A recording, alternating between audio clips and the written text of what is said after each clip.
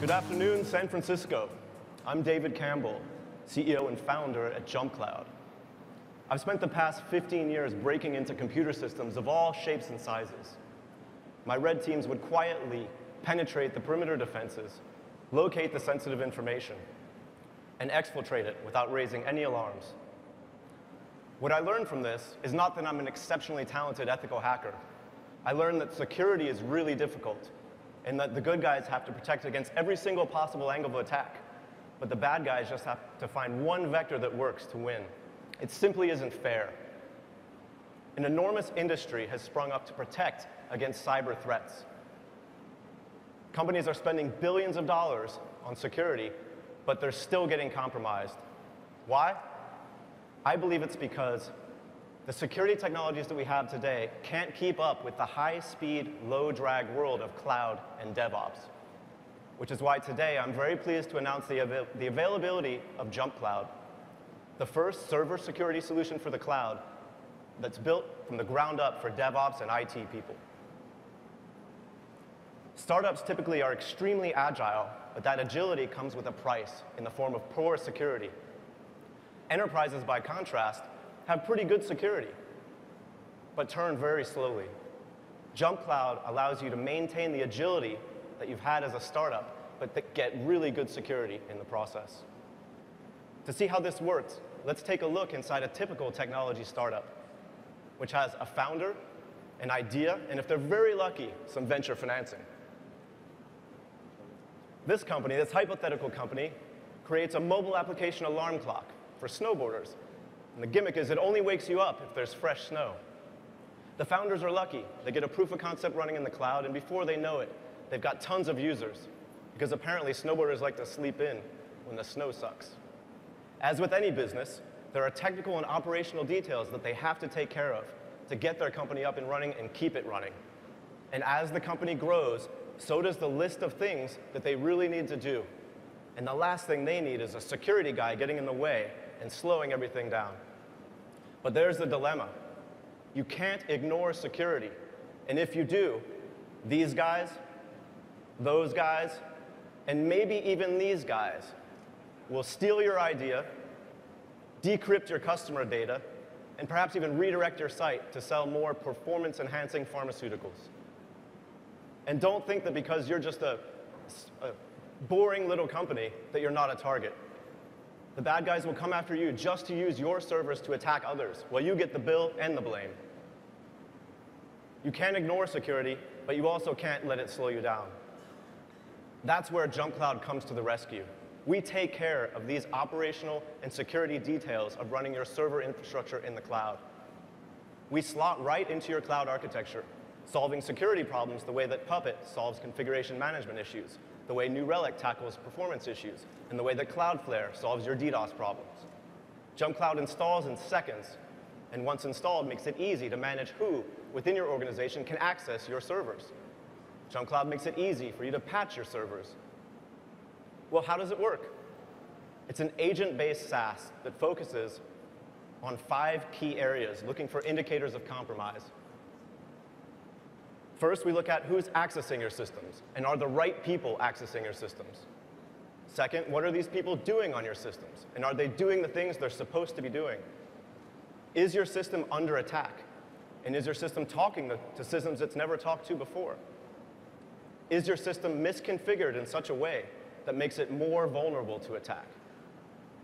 And finally, is your system performing in such a way that makes it look like it's been compromised?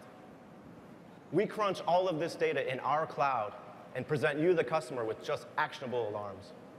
Let's take a look at an example. In this situation, JumpCloud has notified you of unusual activity on a couple of your systems. Drilling deeper, we see that user E. Snowden is logged in to server BooZallen3 from a new IP address in Hawaii, and he's doing unusual commands on the server. JumpCloud gives you a couple of simple options to solve the problem.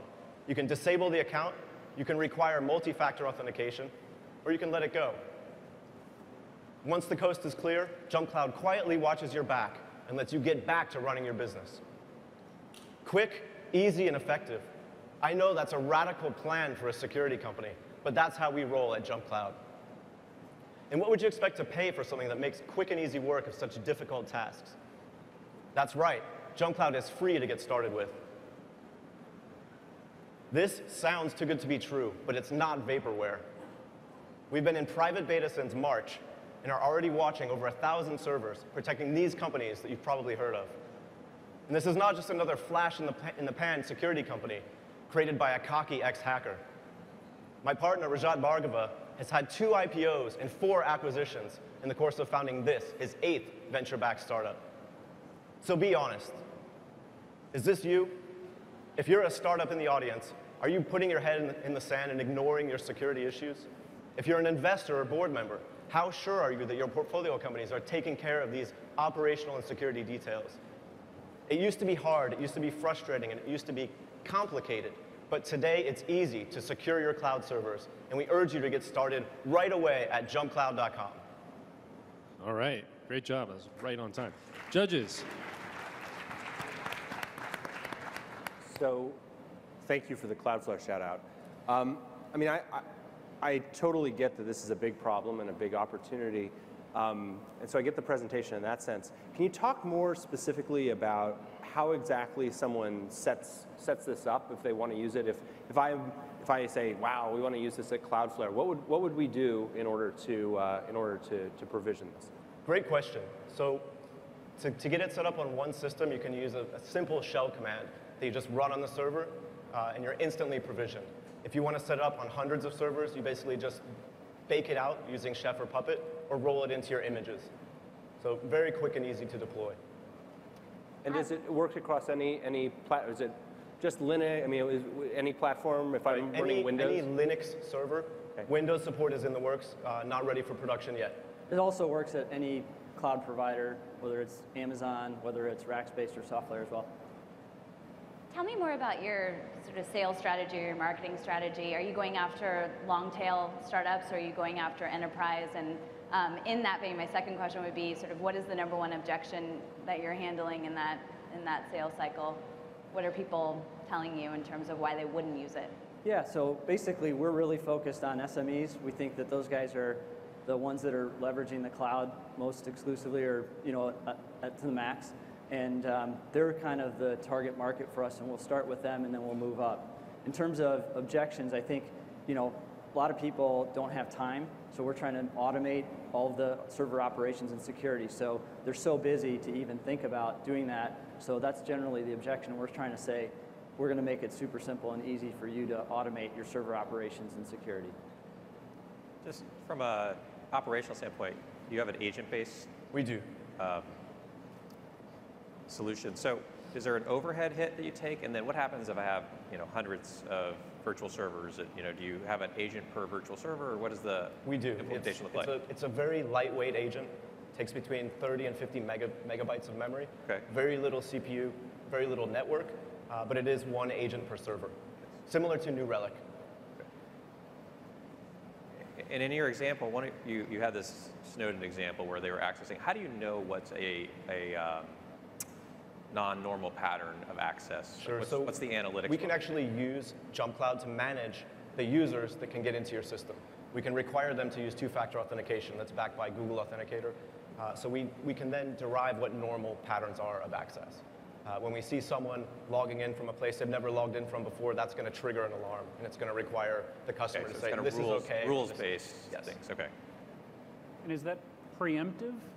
Can I prevent a user from engaging at all with the underlying system, or is it reactive in that it's telling me as the owner of that service, you've got Ed Snowden poking around, you should go check out what he's looking at? Both. Okay.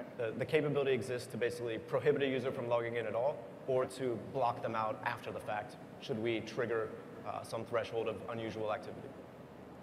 Is it all or nothing, or maybe a better way of asking the question is, if I've done a lot of this stuff right already, how do I set this up? Can you provision some part of this, or does this have to be a choice that I make when I'm first starting a company? So essentially, we do not step on the existing system users that you've got configured. We lay on top of them. So it's very easy to deploy our system on top of whatever you're using today for your user management and security. What is your pricing strategy for the future? You said it's free to get started. what are you guys thinking about in terms So we're of thinking about in the range of sort of $10 to $50 a month, depending on which premium plan you go with. And that's per server? Per server, sorry. Server. Yep, that's correct. Matt, I'm going to pick on you because I think you probably understand this space really well. What are the biggest issues these guys are facing? Yeah, I mean, I think the devil's in the details with these sorts of opportunities. But you know, what I like about this is that it making this stuff easier is really important and really critical. And so, you know, what I would want to see before it would be really, what is the provisioning process like? How hard is it? And that's going to be the difference, because for a lot of the companies that we talk to, I mean, it's just embarrassing how little security they've got on their system. So, you know, anything is an improvement. Sure. And to that, we have spent an extraordinary amount of time trying to make our install process as frictionless as possible. Our company mantra is all signal, no noise. If it slows you down, we don't do it.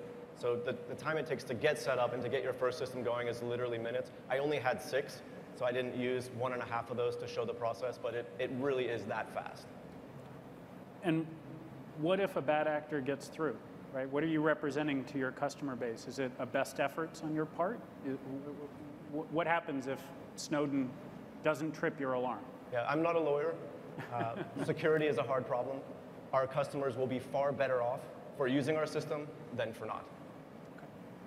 And just one more quick question. If I have a hybrid environment where I have Amazon and I have some test servers internally as well, do you have an interface that works across all of them? Yeah, it can Absolutely. work across, whether it's your colo environment, private, hybrid, public cloud. Great. All right, we're out of time, but that was JumpCloud. Thank you guys very much. Thank you. Yeah.